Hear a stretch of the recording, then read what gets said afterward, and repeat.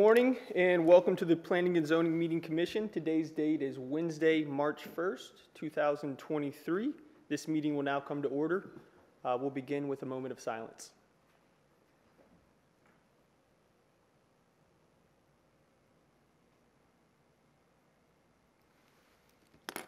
Please stand for the Pledge of Allegiance.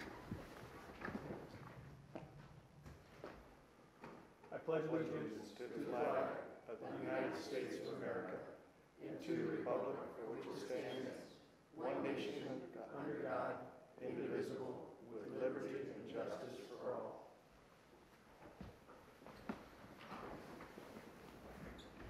Madam City Clerk, will you please call the roll? Yes, Chair, and before I call the roll, I would like to announce that Commissioner Summers requested to be excused, and I will mark him so. Apking? Here. Benny? Here. Botana?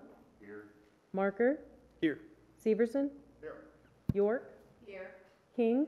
Here. Schwartz? Here. 8 present, 1 excused. Thank you. We'll move on to item 5, approval of minutes, a copy of the February 1st, 2023 minutes and the special meeting on the February 17th, 2023 minutes were included for review in your backup material. Is there any discussion regarding these minutes? May I have a motion to approve the February 1st, 2023 minutes as presented? Motion. Motion by Commissioner Botana, second by Commissioner Apkin, to approve the February 1st, 2023 minutes as presented. Madam City Clerk, will you call the roll? Apking? Aye. Benny? Aye. Botana? Aye. Marker? Aye. Severson? Aye. York? Aye. Schwartz? Aye. All ayes, motion carried. Thank you. Is there any discussion regarding the February 17th, 2023 minutes? Or do we have a motion to approve as presented? Motion to approve. Motion to approve by Commissioner Apkin. Second. Second by Commissioner Botana. Madam City Clerk, will you please call the roll? Apking? Aye. Benny? Botana? Yes. Marker? Aye. Severson? Aye. York? Aye. Schwartz? Aye. All ayes, motion carried. Thank you. Next up on the agenda is item 6, business. This is the election of the chair and the vice chair. Moving forward, we'll start with chair, and we'll open up that for nominations. No seconds will be needed. The responsibility of the chair is preside over the meeting as I am doing today, and you may nominate yourself as well. Do we have any nominations from the commission? Yes, Mr. Chair, I'd like to nominate you for reappointment to the chair position. I'd like to nominate Don Apking. Apkin, okay. Do we have any other nominations from the commission? Seeing none, we have 2 nominations. City Clerk, could we run a tally for each of those? So when I call your name, please either say Apking or Marker. Apking? Apking. Benny? Marker. Botana? Apking. Marker? Marker. Severson? Apking. York? Marker. Schwartz? Marker. 3 for Apking, 4 for Marker. Thank you. Could we have a motion to approve myself, Commissioner Marker, as chair? Motion to approve. Motion to approve by Commissioner Apkin and a second by Commissioner Schwartz. Madam City Clerk, will you please call the roll? Apking? Aye. Benny? Aye. Botana? Aye. Marker? Aye. Severson? Aye. York? Aye. Schwartz? Aye. All ayes, motion carried.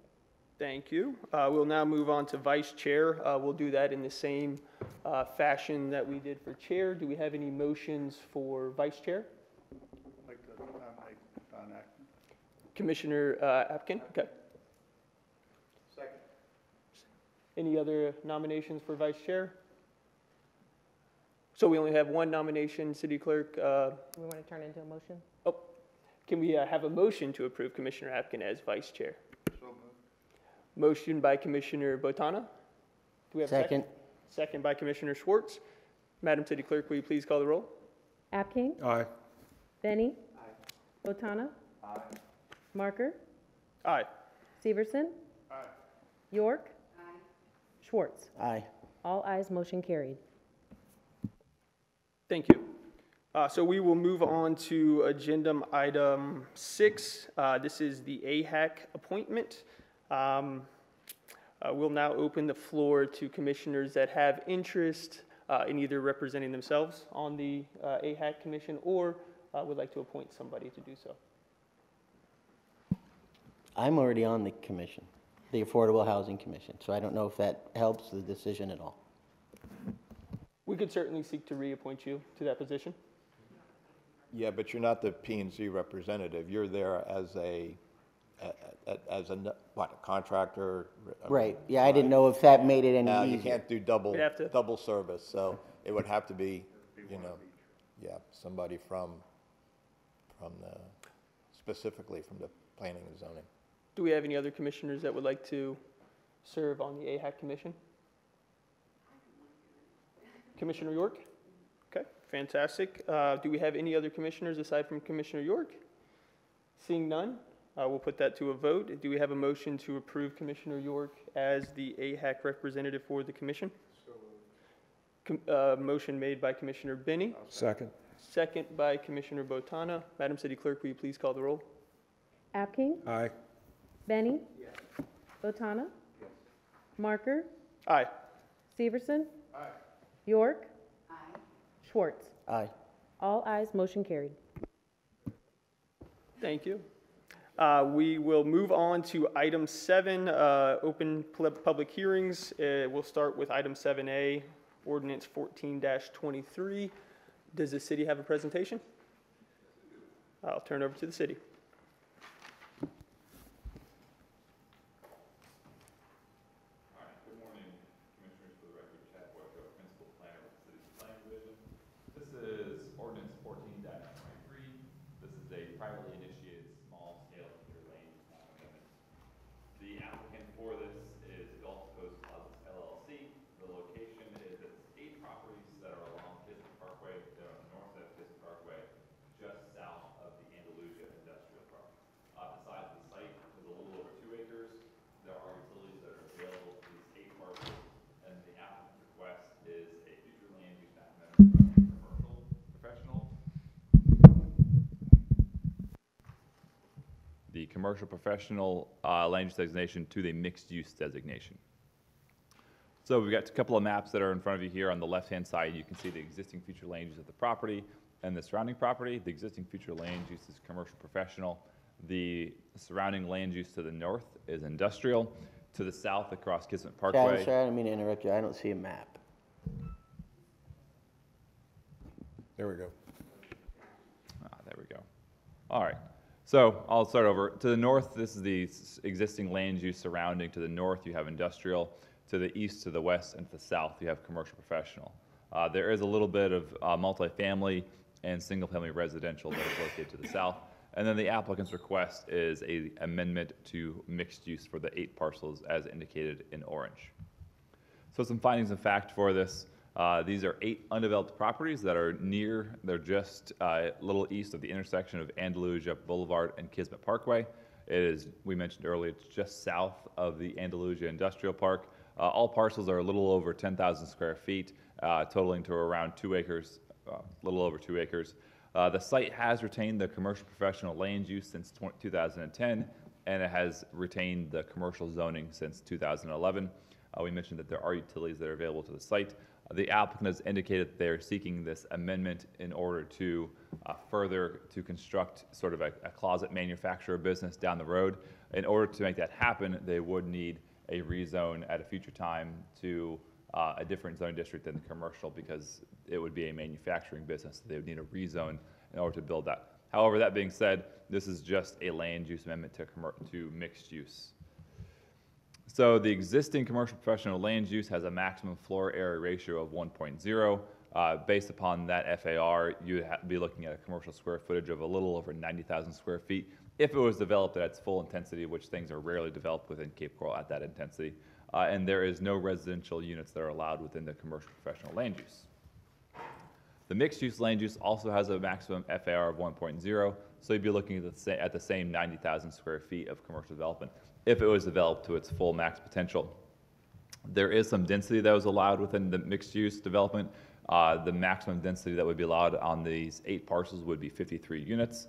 The mixed-use land use actually is compatible with nearly every zoning district within the city of Cape Coral. So at a later time, if the applicant chose to do so, the commercial zoning district is still compatible with the mixed use. However, if they were seeking to build something different than a commercial business, then they would have to seek a rezone. They could do residential, they could do industrial, they could do professional office. Really, any sort of zoning district is compatible with the mixed use designation. So we looked at this first with policy 1.13 of the comprehensive plan. We looked at commercial nodes. This site has already got commercial designation both within the future land use and the zoning. The site is about 215 feet east of the commercial node at Andalusia Boulevard and Kismet Parkway. The policy states that commercial nodes can extend outward if parcels are not directly at an intersection. There's commercial professional land use that extends from that intersection to this site, so staff finds this is at a commercial node. We also looked at the appropriateness of the mixed-use designation for this. This is a peculiar amendment in the sense that we don't get a lot of privately initiated amendments to go from commercial professional to mixed use. We looked at what the commercial siding guidelines were. It's already commercial. It meets most of those guidelines in terms of being at a major intersection, frontage, the shape of the parcel. It has some assemblage in that all 8 are owned in conjunction. Staff finds that the site is suited for commercial, industrial, and mixed-use development.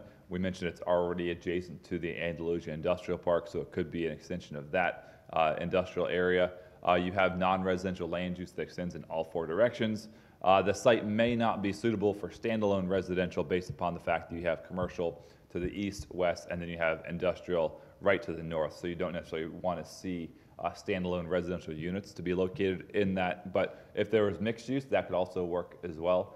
So really, it's suitable for either the commercial professional land use or it's suitable for the mixed use designation. The applicant has asked for that mixed use designation for this, and staff finds that it's compatible with the comprehensive plan and the surrounding area, and we recommend approval of the applicant's request for the mixed use designation. I'm here for any further questions. Thank you, Chad. Is the applicant available or a representative available that wishes to speak? Good morning. We'll wait for you to get over to the podium.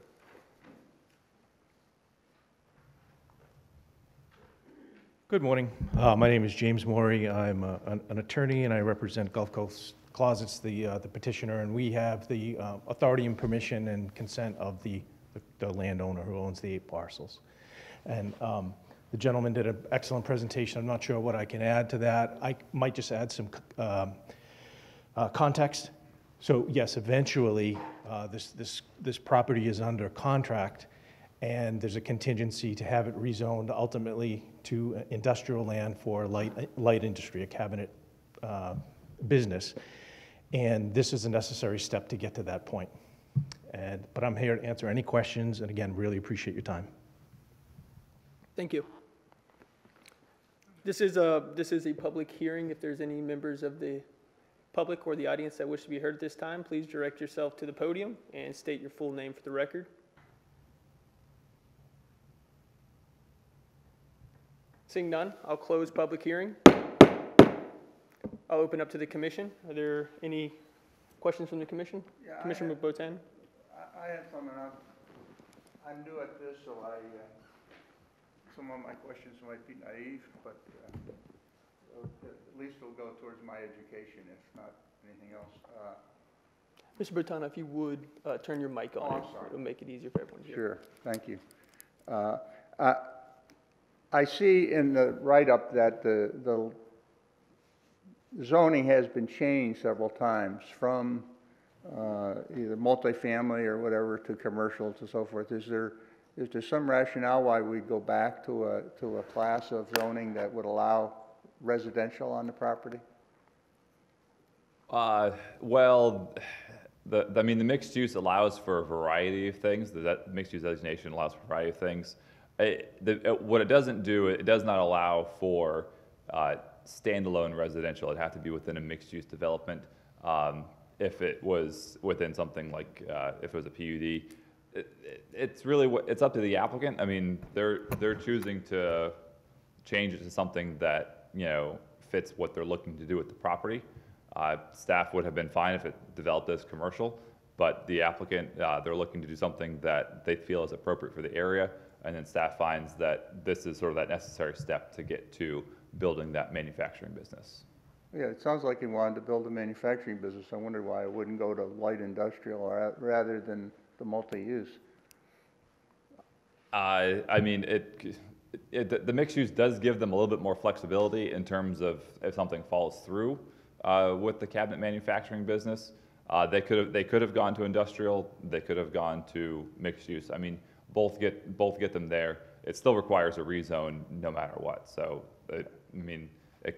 it does the trick both ways. Yeah, I drove by all of the sites just because I'm trying to get myself educated, and it seemed to me that on that side of Kismet that it would make more sense for it to be light industrial or commercial rather than any kind of residential whatsoever. So that's the reason I asked the question, if light industrial would make it light industrial rather than the options you get with multi-use, if that was a better fit for this. So I just thought I'd raise the question since it went through my mind. Certainly. So, Thank you. thank you. Commissioner York? Hi, thank you. I kind of had my initial thought was very similar. So mixed use allows light industrial, but the commercial professional really did not. Correct. And also mixed use would only allow up to 20% to be, it would be medium density residential, but only 20%, and it's not a huge piece of property anyway. Correct. So, and my other question was already answered by the man who represents the closet company. I was wondering why they were the applicant, but I figured that I didn't know it was actually under contract, but that makes perfect sense. Yeah, and I did drive by it too. It does look like it would make sense to be light industrial there. Thank you. Thank you. Thank you. Any other comments from the commission? Commissioner Binney? Thank you, Mr. Chair. I just had a general question while you're up there, Chad, is that isn't CP, commercial professional, kind of on the downslope in the opinion of the planning division? It seems like you're moving away from that in several different areas because it's just not been functioning very well as a... No, I wouldn't say that commercial professional we're moving away from that. I think in terms of what you've seen, maybe it's better referenced in the sense that we have at times been, perhaps, especially like in 2010 when there was a referendum on land use cases that was going to be on the ballot, staff was slightly overzealous in trying to grab as many things to go to commercial professional as possible. So if you're seeing some recent amendments where it's taking properties from commercial professional to something different, it could have been an effort, 12, 13 years later to correct some of that overzealousness in designating properties as commercial professional. Commercial professional functions perfectly well for what it is. I mean, it's your basic standard commercial land use within the city of Cape Coral. It's just that perhaps there are sites that aren't as suitable for that designation, and maybe they're more suitable as residential based upon whether there's already existing residential development there. It doesn't have the frontage or the assemblage that you're looking for. And so that may be what you're seeing in terms of the trend of properties going away from commercial professional. It's not that it doesn't function as a commercial land use. I mean, it does what it's supposed to do. It's just we're trying to find areas that are most suitable for the designation that they need. Thank you. I appreciate that. Commissioner Schwartz? Yeah, I look at this and I see across the street there's residential, there's single-family homes over there. How do we avoid having a manufacturing plant across the street from houses? I mean, do we look into that when we're doing this? I mean, I don't understand. Well, the houses that are directly across the street south of Kismet Parkway, they're legally non-conforming uses because they're within commercial professional future land use. I think there will be If this goes to industrial, there will be some buffering that's required along the roadway. There will be some things in terms of screening that will be required within this. You know, I think based on, you've already got industrial that is, you know, 80 feet away to the north within the industrial park there. But isn't that buffered by trees and whatnot? You can't really see that from the residential homes. It's Correct, and blocked. there would be buffering that would be required with any development that goes in on these If parcels they as build well. it along the street, and I live across the street, what is the buffering? It would be, I'm thinking you've probably got a 10 to 15 foot buffer that would be located along the right of way in terms of trees and shrubs. Industrial to commercial has I don't know the exact buffer off the top of my head, but I mean, there's a pretty substantial buffer that goes along when you're building anything industrial that's not adjacent to our existing industrial property. Okay. Do we have any other comments from the commission? Do we have a motion? Motion to approve? Motion to approve ordinance 14-23 made by Commissioner Apkin. Second by Commissioner York. Madam City Clerk, will you call the roll? Apking? Aye. Benny? Botana?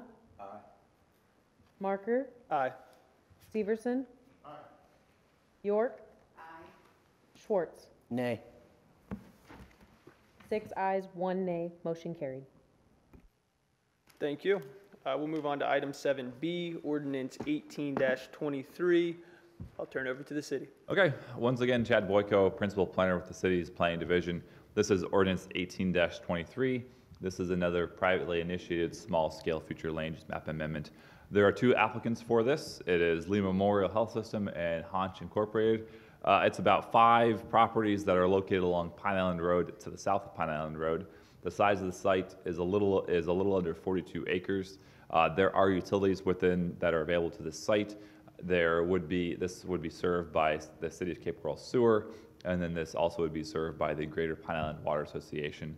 So this request is a future land use map amendment from a Lee County designation in order to the Pine Island Road District. This is the sort of second step in making these properties able to be developed within the City of Cape Coral. Last month or the month previous, there was an annexation that was approved for these properties that was approved by City Council. Now, the second step is you have to have a future land use map amendment to bring these properties into the City of Cape Coral Comprehensive Plan, future land use map, and then the third step that will come later down the road will be a rezone to a City of Cape Coral designation. So the future land use map of the property on the left, that's the existing.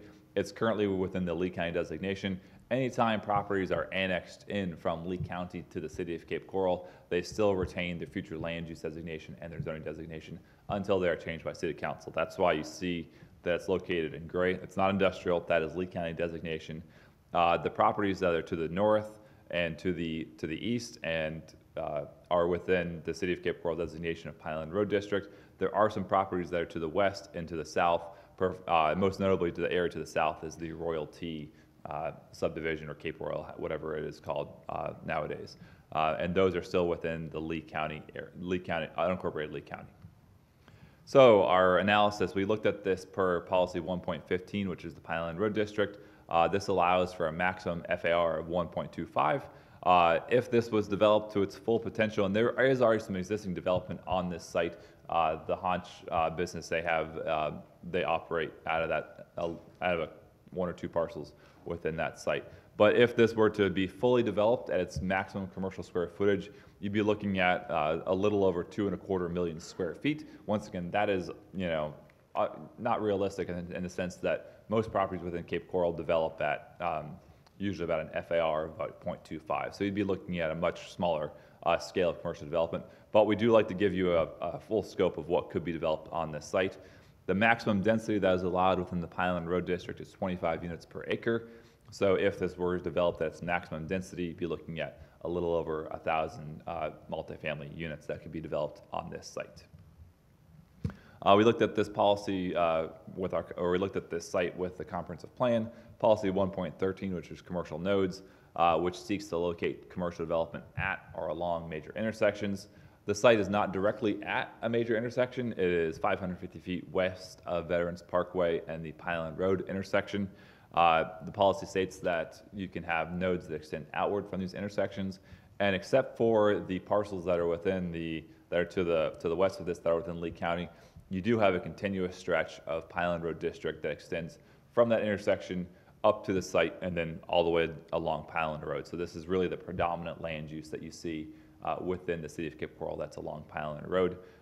And so staff finds that this is an extension of the commercial node at the Veterans Parkway and Pine Island Road intersection. We also looked at this per policy 1.14, which is our commercial siting guidelines. Staff finds that the site is consistent with 6 of these guidelines. They are major intersection, which is what we kind of discussed earlier. The site does have adequate depth. It has, the policy states that you're looking for sites that are 250 feet deep or more. This well exceeds that 250 feet of depth. The sites are compact. They have a nice sort of rectangular shape to them. There is potential for integration between the sites with each other. If they were kind of developed in conjunction, you could see where there would be some integration between the sites. You have some assembly that's going along with this. You have assemblage of more than 3 acres or more. And then once again, ownership pattern kind of goes along with the assemblage, is that you have common ownership of 3 acres or more within the site that you're looking at. Staff also finds the site is partially consistent with 2 guidelines, which are intrusion and access. And our recommendation is that we looked at this with the comprehensive plan in the surrounding area, and staff recommends approval of the request to amend the site to the Pine Island Road future land use designation. I'm here for any further questions. Thank you, Chad. Is the applicant here and wishing to speak? I've got some slides I could share as well. Put on this. And if you would, please state your name for the record as well. Sure. My name is Christine Fisher. I'm the principal planner with Johnson Engineering, representing the applicants. I think you gotta use this thing. Oh, okay. Hang on one second. Let's see. Okay.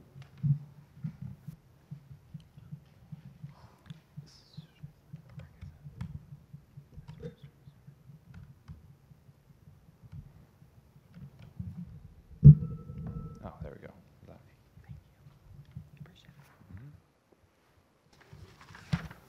Okay.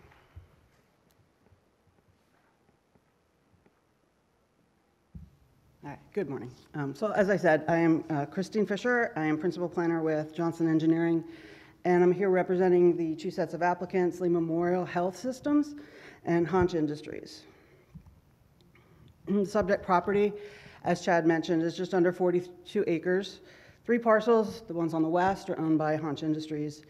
The 2 parcels on the east are owned by Lee Memorial Health Services. 4 of the parcels are vacant. The location at 2900 Southwest Pine Island Road is the Hanch site, where they have a 820 square foot construction office and some outdoor storage. And as Chad mentioned, this was voluntarily annexed in November of 2022. As part of the annexation, the county land use and zoning go forward with the annexation until such time as the city council adopts a comprehensive plan amendment. So this is the step that we're doing to get it in line with city designation.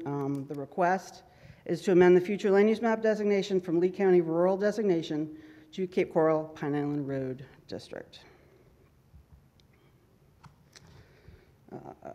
Future land use map, as Chad mentioned, surrounding properties to the north and the east are already designated Pine Island Road District, and then the properties that are within Lee County are rural, and that is immediately across Royalty Boulevard, and then also to the south across Royalty Circle.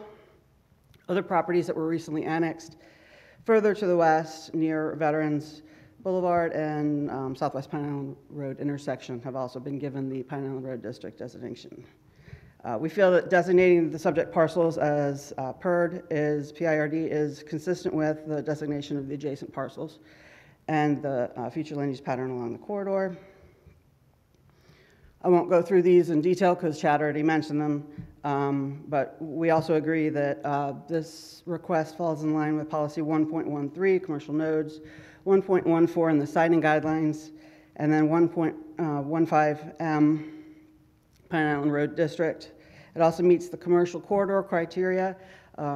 We have already submitted simultaneously, in conjunction with us, a request to rezone the property to commercial corridor.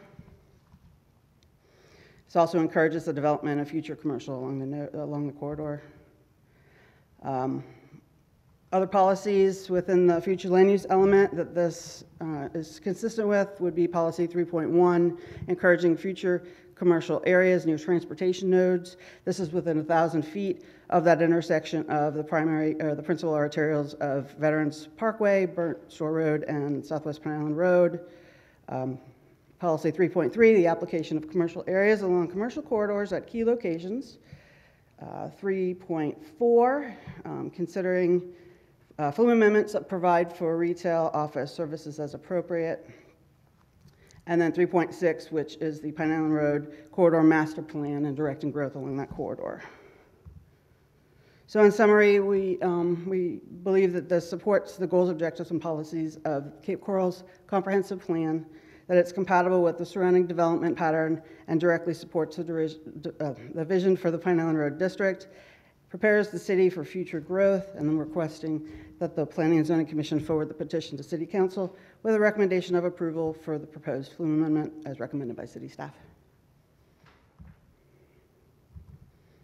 Thank you. Thank you. This is a public hearing. I'd like to now open to the public. If there's any members of the audience wishing to speak, please direct yourself to the podium and state your name for the record.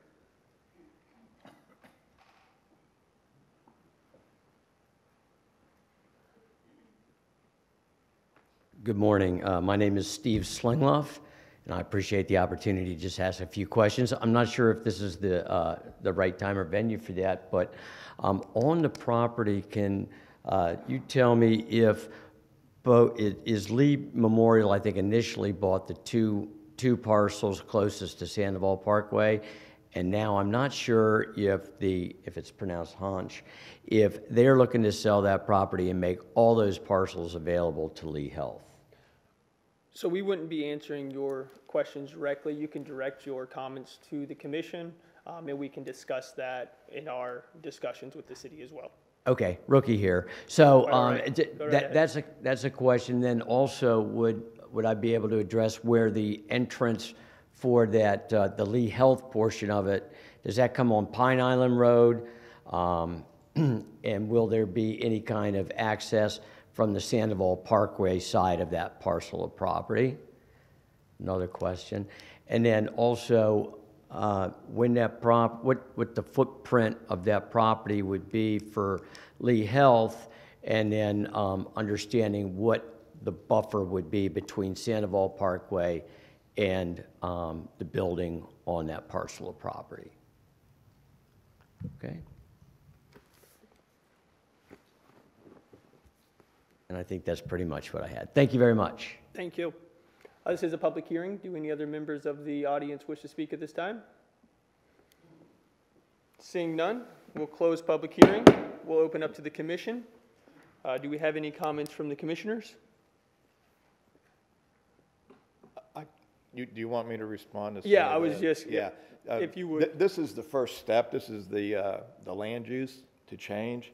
So there are no real plans coming in yet as to location of buildings, access, or anything else. Right now, you're looking at about 50,000 square foot, 50,000 foot level, and it's basically changing the land use to from a Lee County designation to a City of Cape Coral designation to get to an ultimate use, and we haven't got to that use yet. There's going to be zoning that needs to take place. Then there's going to be, depending on what type of development is going to be on there, whether there may be a PUD, maybe there might have to be other public hearings. We don't know. But right now, there is no plan for anything that is before you. All that is before you is actually changing the land use to a Cape Coral designation. That's right. So to answer the question, this is the second step in a multiple step process of eventual development, possibly at some point. And the details will come more and more as we reach closer to that final development plan. So we wouldn't have those answers today. I do see Commissioner York. Would you like to make a comment? Actually, it's more of a comment. I don't know, because it sounds like the answer won't be forthcoming today to this, but given the way that we proceed to develop, this is actually for the city, we develop the Pine Island industrial, or the Pine Island commercial corridor. It's unlikely that, I would think, that there would be access directly from Pine Island. It would be from probably one of the two roads that, if there's a big, let's say, a health facility, which we don't know, I know that at this point, but it would probably be from one of those two roads, either from where the Royalty or from the Sandoval Parkway. I would think you would come in and then make a turn. Isn't that the most likely scenario, or? Probably not, actually. I would imagine that you would want to have Pine Island Road. There might be some, and this is, I don't want to get too far away from what the actual point of the land use amendment is. Pine Island Road, I think there are some access restrictions, but it's not like Burnstone Road where it's heavily access restricted. My guess is that Sandoval Parkway is probably a private roadway, and there may be some issues with that. Most of the things that you see developing on Pine Island Road still have access from Pine Island Road to this day. It doesn't have the access point restrictions that, say, a Burnstone Road does. Oh, okay. That's helpful to know. It actually, the apartments come off of that Sandoval Parkway Road. I think it is. Because they were developed within the Sandoval area. They were part of the PDP that originally developed Sandoval. Okay. So they had some sort of common development interests at that time. Okay. Okay, thank you. Commissioner Benny.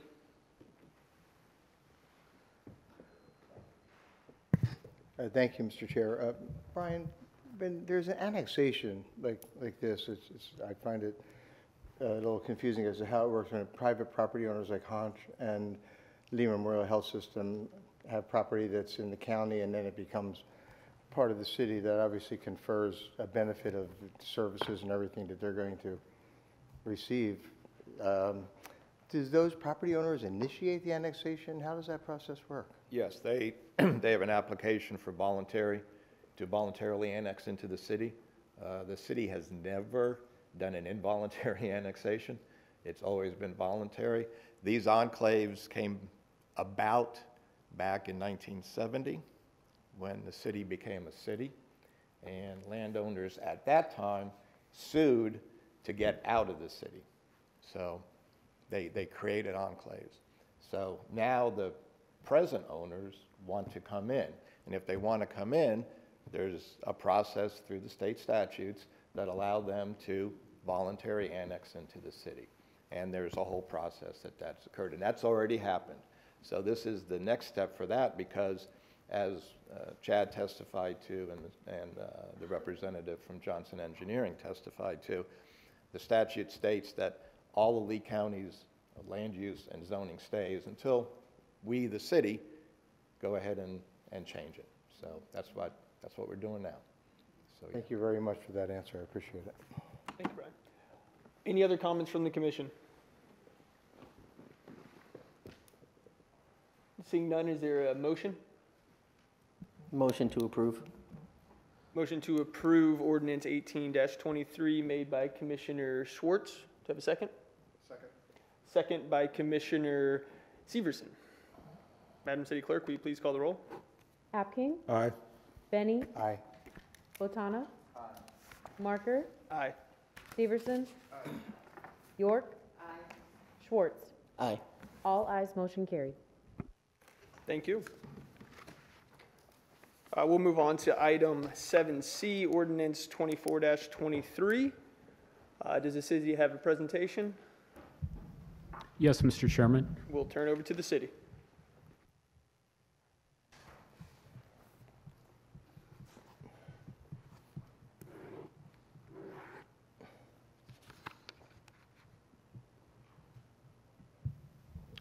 Morning, Mr. Chairman, Planning and Zoning Commission members. For the record, Mike Struve, Planning Team Coordinator with the City Planning Division. This case, the city is serving as the applicant, so this is a city-initiated future land use map amendment. This particular request covers 10 properties. They're all rather small, so collectively the area of the 10 sites is 3.26 acres. All 10 sites are located rather centrally in Cape Coral between Pine Island Road and Tropicana Parkway. This is an outline of the city boundaries of the city. The red dot here shows the location of these 10 sites. Aerial map shows the location a little bit more clearly here. Again, north of Pine Island, south of Tropicana Parkway, and just a short distance west of Andalusia Boulevard.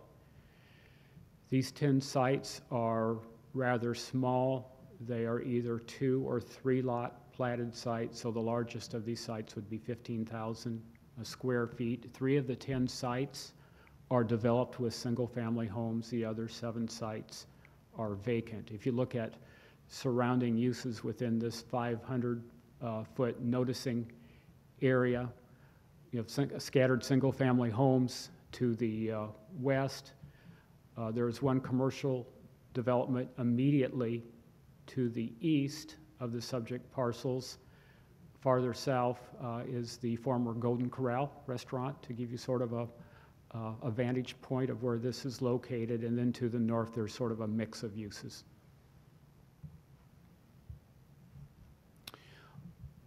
All 10 of the sites currently have single-family residential zoning, or R1 zoning. In the existing future land use classification is the Pine Island Road District future land use classification. So up until 2019, the single-family residential zoning district was considered to be consistent with the Pine Island Road District future land use classification. And then roughly in 2019, we changed our comprehensive plan, and we, in order really to be more protective of our commercial lands, we made it very clear in our comp plan that the single-family residential zoning district and all residential zoning districts were inconsistent with the Pine Island Road District future land use classification. So what that did in this particular case, and this occurred with some other properties as well, is it resulted in an inconsistency between the existing zoning, in this case R1, and the Pine Island Road District future land use classification. So right now, anyone wanting to develop these properties cannot be issued a permit until that zoning and land use inconsistency is resolved. And there's 2 ways to go about that. One would be to change the land use, which we are recommending in this case to change it to the single-family future land use classification. The other potential option would actually be to change the zoning. And in this case, since the commercial corridor zoning district is the only zoning district consistent with the Pine Island Road District future land use classification, we would be changing it to that mixed-use zoning district. We looked at anticipated service impacts associated with this land use change, and first looking at some of the underlying assumptions, looking at the Pine Island Road District future land use classification. The land use classification itself allows a maximum floor area ratio, which is a measure of how intensely a commercial site can be developed. It allows a maximum FAR of 1.25. However, the commercial corridor district allows a maximum FAR of 1. So we've used that in our calculations. We also assume that each site would be developed at an FAR of 0.25, which we find to be most likely given development patterns in the city. Chad mentioned for some of his cases, and I think he might have even reported an FAR of 1 for some of their service impact, his service impact analysis. So if you wanted to see what the maximum entitlements associated with these properties would be, you would multiply this 35,480 square feet, which represents an FAR of 0.25, multiply that by a factor of 4 to see what theoretically could be developed on these sites based on their maximum entitlements. For the single family future land use classification, that's a little bit more straightforward. That future land use classification allows a maximum of 4.4 dwelling units per acre. And we're assuming that each site under this future land use classification would be developed with one single family home for each of the 10 sites. And what we've done here, this is a summary of our analysis in our staff report, which goes into greater detail, but I think this suffices here in terms of what we are trying to convey in terms of analyzing the proposed single-family future land use classification with the existing Pine Island Road District. If you look at the proposed single-family future land use classification, that would result, if it was approved, in an increase in the number of dwelling units, slight increase in population, and a slight increase in impacts to local schools based on the number of school-aged children that would be supported by this change.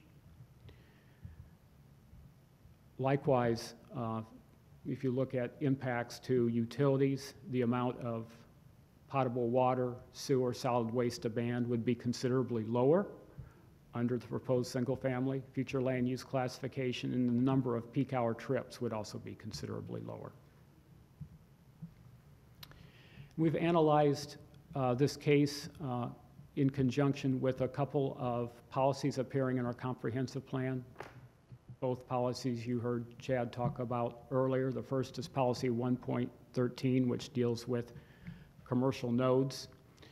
And we find that these 10 properties, combined with lots on the east side of Block 2005, which are adjacent to Andalusia Boulevard, are located at a major intersection. And the subject area could be considered a commercial node. However, based on our analysis, it would be considered a rather weak commercial node. And there's several reasons for that, which I'll get into here. One is that this policy, in addition to proximity to a major intersection, also outlines other elements that are considered desirable for commercial nodes. One of those is depth. All of these sites lack depth. They do not exhibit full block depth, and in addition to that, they would be prevented from achieving full block depth because of a presence of a platted alley that divides the subject block into east and west halves. You also have fragmented ownership patterns, so there is, at least at this point, no indication that property assembly has occurred. The city would also have very limited ability to have control over driveway access because all of these properties have frontage on a local street where we have more permissive standards in terms of where driveways can be placed as opposed to an arterial or collector road. So again, in summarizing our analysis of this policy, the subject area would be considered a commercial node, but rather a weak commercial node at that. We've also analyzed this particular case in conjunction with policy 1.14, which provides 8 commercial siting guidelines. And in general, there is not a magic number of guidelines that need to be met for staff to recommend a future land use amendment change. But in this particular case, in looking at commercial siting guidelines, if the subject area met the majority of the commercial siting guidelines, that would indicate it would be a good candidate either for a mixed use or a commercial future land use change. And in this case, we wouldn't be talking about changing it. We would be recommending retaining that Pine Island Road District future land use classification. Likewise, if it only met a couple, 2, 3 of the commercial siting guidelines, that would suggest that the existing Pine Island Road District future land use classification was not a good fit for the properties and might indicate that a different future land use classification would be more appropriate. When we analyzed this case in conjunction with those commercial siting guidelines, we found that the proposed amendment met two guidelines, one for major intersection and the other for compactness, as these properties are all rather square, rectangular in shape. The proposed amendment failed to meet 6 guidelines, which included adequate depth, integration, assembly, intrusion, access, and ownership pattern. Based on this policy, the site does appear to be better suited for residential development, for a change to a residential future land use classification. Lastly, we looked at the suitability of this area for a change to the single-family future land use classification. And factors that support that change include the nature of the sites. All of these sites are small. No property assembly is evident, as I mentioned. We have fragmented ownership patterns, and the presence of an alley in the block is going to greatly hinder, in fact, is going to prevent, unless that alley is vacated at some point, full block depth from occurring for any of these sites. We also looked at our land use and development regulations. If the properties were to be rezoned to the commercial corridor zoning district based on the existing zoning on the west side of this local street, all of these properties, when they develop commercially, would be required to provide either a 10 or a 20-foot buffer along the west property line. For many sites, particularly sites that are fairly large, that would not be a particular obstacle to developing those sites. But for these sites that are rather small, 2 and 3 lot platted sites, that really reduces the flexibility in terms of where parking, landscaping, and other types of required site improvements can be located.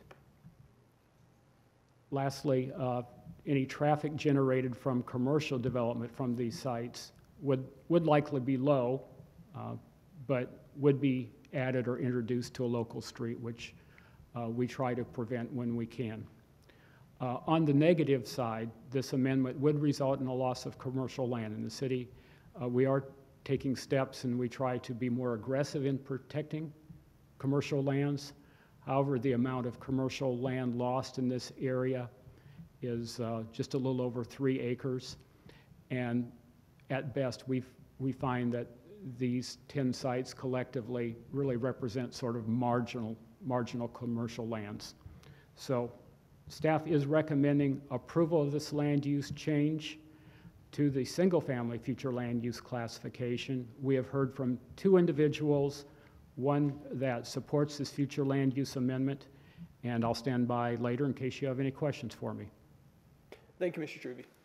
This is a public hearing. If there are any members of the audience that wish to speak at this time, please direct yourself to the podium and state your name for the record.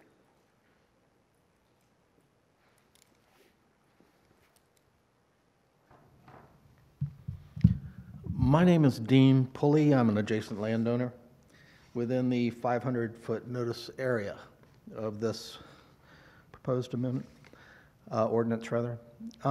For all the reasons the city has stated, this appears to me to be very logical. My comment is that it lacks necessary scope in planning. The block immediately, let's see if that, oh, thank you so much. Yeah, let me see if I can.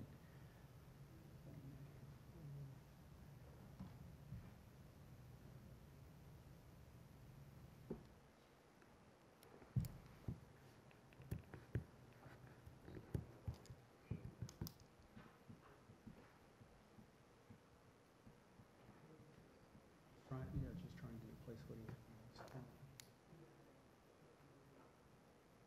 It's just the city's planning that. Showing the map. Thank you for your help. There we go. Thanks.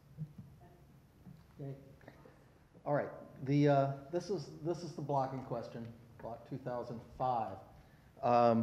And especially I was interested in the city's position on the single-family being more in character with the neighborhood, reducing commercial traffic along the block face, and the small size of the lots not really particularly being a good use for commercial development. My comment is that Block 2006, which the city typified as having mixed use, actually does not and should be considered as part of this, or at least I would ask the council to ask the city to consider this in their larger planning as well, this block. That block currently has no, unlike Block 2005, which currently has one commercial development on it, on the western face of the block. Block 2006 has no commercial development at all. In fact, has 16 or 15 residences and 8 buildings on it, primarily multifamily.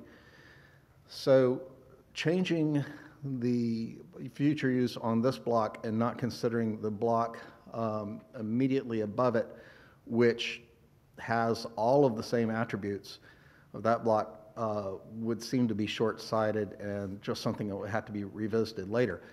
Notice on the eastern side of Andalusia, there's a very robust P1 and pure commercial block that is already heavily developed in commercial, and also the eastern side of the block face on Andalusia is deeper because it does not have a deeded alley, but those lots are deeper and more suitable for commercial. But the western block face, which is identical to the block face in question right here on Block 2006, really needs the same consideration that this block would have in order for all of this to work seamlessly with the city's planning and with the use of the infrastructure that's just been put in there, and especially the traffic flow patterns, with so much of it surrounded all the way to Northeast 11th Terrace by family residential uses. Since out of the 15 residences that are on that block, 14 of them are multifamily. Multifamily would also seem to be more suitable to increasing density there. Thank you, council members. Thank you, city. Appreciate that. Thank you, Dean. We appreciate it. I think that's the first time we've seen a cell phone on the projector, but it worked well. Thank you. Are there any other members of the audience that would wish to speak at this time? Seeing none, we'll close public hearing. I'll open up to the commission. Any comments from the commissioners? Commissioner York? This is for the city. You said that at one time the comprehensive plan allowed single-family homes in the Pine Island District Commercial Corridor? Yes, probably a better way of saying that is that the comprehensive plan was not very specific in terms of whether or not some of our residential zoning districts were compatible with the Pine Island Road District future land use classification. And it was our planning's interpretation for a couple of different reasons that our residential zoning districts, our former RD zoning district, our R1 zoning district was consistent with the Pine Island Road District future land use. And again, that was sort of an interpretation. That's how we administered that future land use classification. We clarified that in 2019, and we now have a table that appears in the future land use element of our comprehensive plan. I think it's table 1.5. And it identifies all the future land use classifications in the city and also identifies all zoning districts that are consistent with those future land use classifications. And so we clarified during that change in 2019 that the commercial corridor zoning district is the only zoning district that is now considered to be consistent with the Pine Island Road District future land use classification.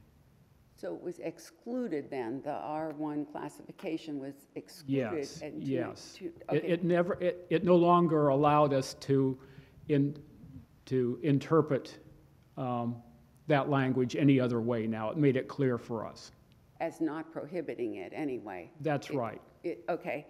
So what I don't understand is why in 2021 were permits issued, and why wasn't the, I think the single-family R1 was also changed in 2019.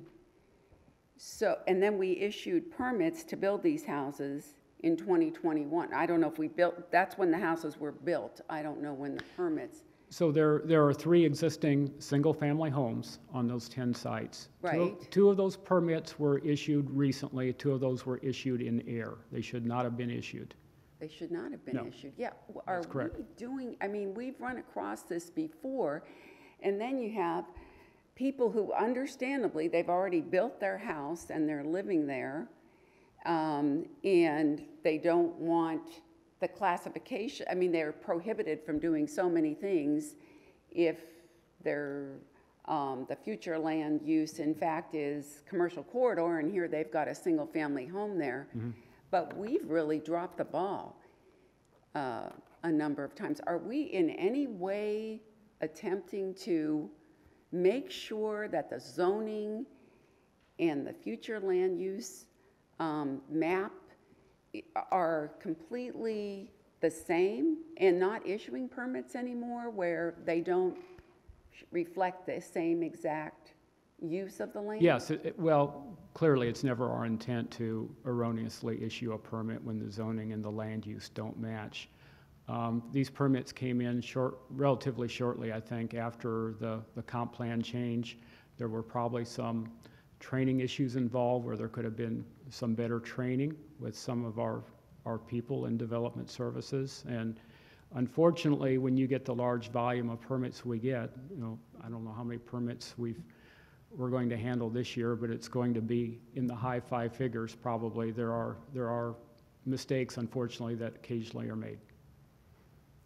And there's never been, and I take it there isn't now, particularly in the light of how backlogged we are now, in light of the hurricane and the permits, your office being so inundated with permits. But I mean, is there any group or task force that's charged with looking at future land use map and zoning to coordinate the two where they don't match? Or do we just do it as they come up? We do both. So we do look at different areas of the city and try to identify any of those remaining vestiges where we have inconsistency with zoning and land use. But sometimes we have those inconsistencies pointed out to us before we notice them, for example. Sometimes that's by other city staff, sometimes it's by residents or by a realtor that calls.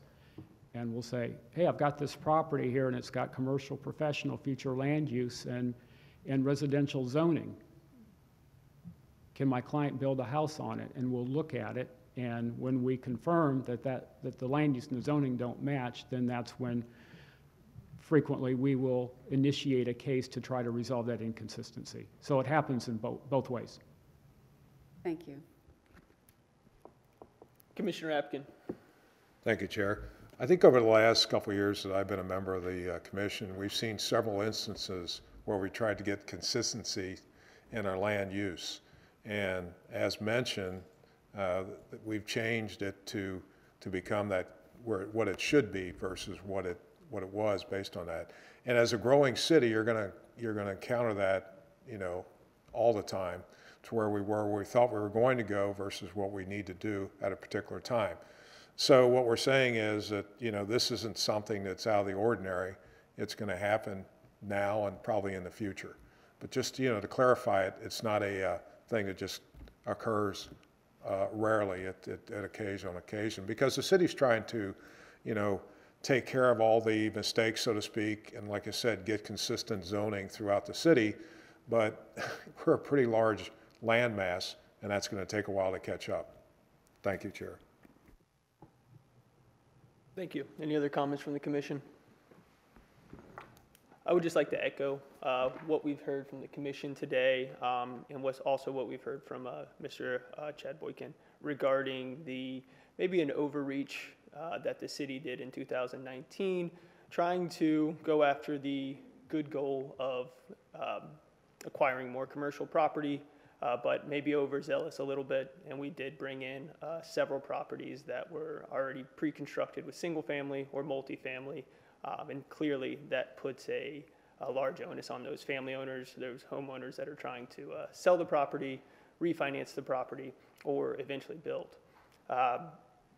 But with that said, I think the commission's asked many times for the city to go out and seek these properties. This was a city-initiated ordinance. That means that the onus wasn't on the property owners to bring this through the process. I think that's great, and I'd like to see more of it, similar to the comments that we heard from the audience today. With those comments made, is there any motion from the commission? Move to We'll take a motion to approve ordinance 24-20 through by Commissioner Botana, and do we have a second? Second by Commissioner Benny. Madam City Clerk, will you call the roll? Apking, Aye. Benny, Aye. Botana. Aye. Marker, Aye. Severson. Aye. York. Aye. Schwartz. Aye. All ayes, motion carried. Thank you. So we'll move on to item 8, and that is citizens' input. I'd like to open the floor to any citizens or members of the audience that would like to make comment. Please direct yourself to the podium and state your name for the record.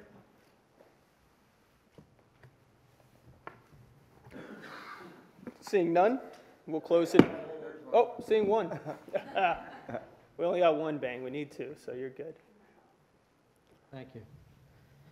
Thank you, Commissioners. For the record, Art Castellanos, architect, 1228 Lafayette Street, architect, contractor, designer, planning. So we've been in the Cape for 28 years with my partner. I've been there about 10 years now.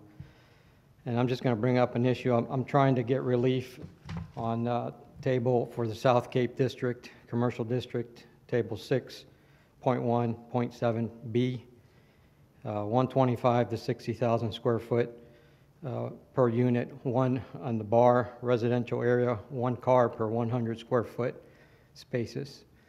I'll give you an example. Recently, we met with staff on a project that was under due diligence. The building was a two-story, 15,000 square feet, 10,000 on the first floor, 5,000 on the second floor. The client had a beautiful plan, bar space, restaurant space, second floor entertainment space, everything that South Cape needed. We ran the numbers. The current space has 38 cars, 40 cars. We ran the numbers and went through the bar district, and it came up with originally 140 cars that were required on-site parking. That's impossible to have that many cars on that site. 95% of the parcels in South Cape are 100 by 200. So that is why a lot of those vacant parcels go unbuilt, because I can't put 20 cars on a 4,000 square foot building. It's just uneconomic. So I'm asking for relief on that to see if we can get better square footage numbers for parking ratios versus building ratios there. We ended up, there's a 0.75 factor for parking. I think we ended up with 68, still impossible. We're trying to see if we can get relief with parking nearby agreements. But this code is very strict. It's on-site parking only. So the client walked away. The last time I saw him, he going in the direction of Fort Myers, which is unfortunate because I've seen a lot of these projects that come into my office on a monthly basis that people are asking me, what can we do with this vacant property? You can build a 2,000 square foot building, that's it, and 20 cars. Well, 20 cars and 2,000 square foot is uneconomical for these small parcels. So I'm asking you to see if we can do something down the road and reevaluate these numbers in the South Cape District, Entertainment District. Thank you for your time. Thank you. Are there any other members of the audience that wish to speak at this time? Seeing none, we'll close citizens' input. Moving along to item 9, and that's staff updates. Any updates from staff? Seeing none, we'll move on to item number 10, other business. Any other business to discuss? Seeing none, we'll move on to member comments. Do we have any comments from the members?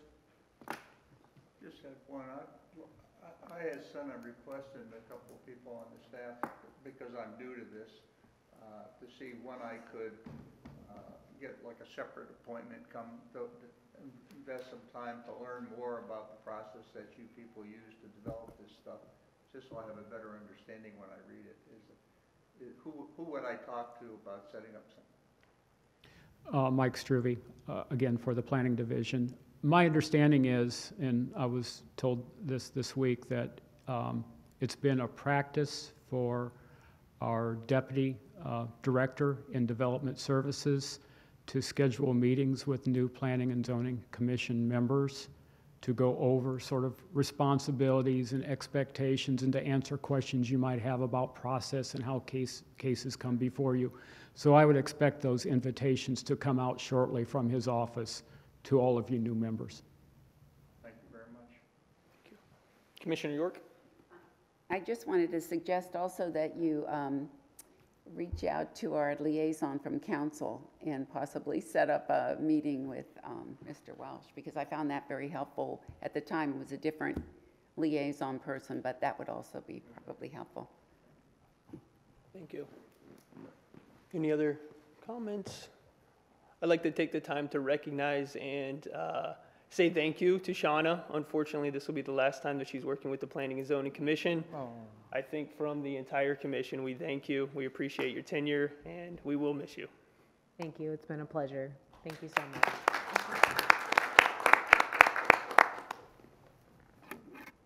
All right, we will move on to item 12, and that is the time and date of our next meeting. The next regular meeting for the Planning and Zoning Commission is scheduled for Wednesday, April 5th, 2023 at 9 a.m. in council chambers.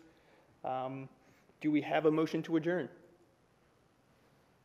Motion to adjourn. Second. All in favor?